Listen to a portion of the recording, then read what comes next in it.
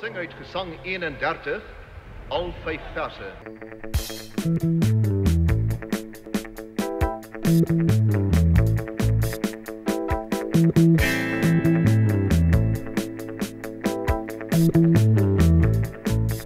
Punk has never had an easy time, but never has this been truer than in South Africa during apartheid.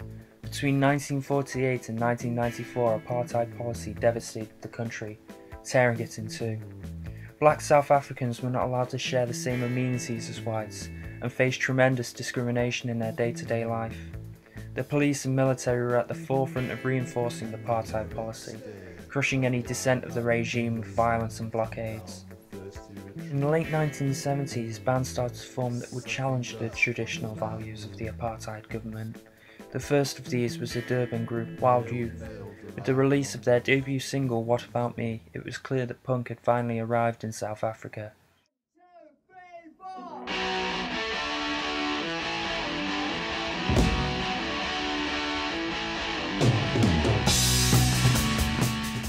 But over the next few years, the government would lead a war on punk music, legislating and intimidating performers within the genre. This meant that by the turn of the 21st century, many of the performers had been almost entirely forgotten by following generations. In 2009, Punk in Africa, a documentary by Keith Jones and Dion Mass, introduced a younger audience to these performers, bringing them once again into the spotlight. This led many bands to reissue albums that were originally opposed by the apartheid regime, creating an international demand for their music.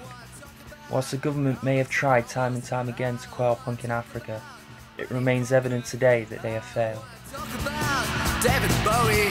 I just want to talk about me. What about me? What about me? What about me?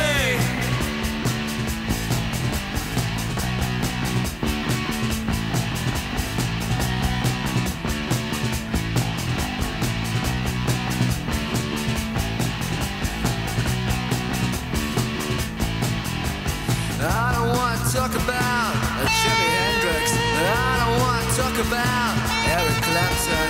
I don't want to talk about Jimmy Page. I just want to talk about me. What about me? What about me?